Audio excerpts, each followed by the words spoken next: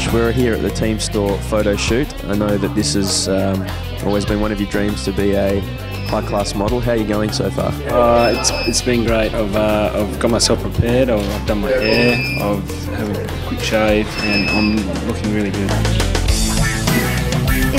It's pretty nerve-wracking, Bandy. I'm pretty rubbish at my job, so maybe modelling could be a plan B for me later on down the track.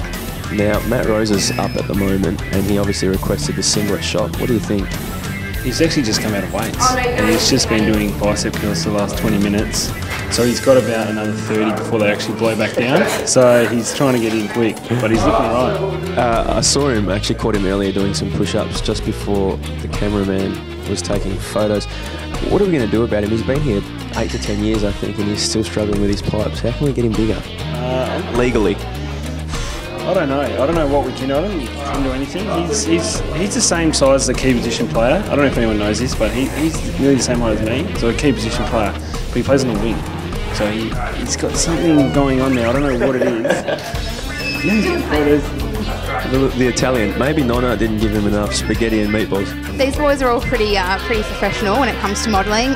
Nico in particular, he loves the limelight, so I might pick up some tips from him today. Would you say you're blending into the background of Nicoski's aura? I am definitely paling in comparison to Mark Nicoski at the moment. 6 months in the gym and this is what it's come to. Got to peg up the back to make it a bit tighter. That's embarrassing. That is embarrassing.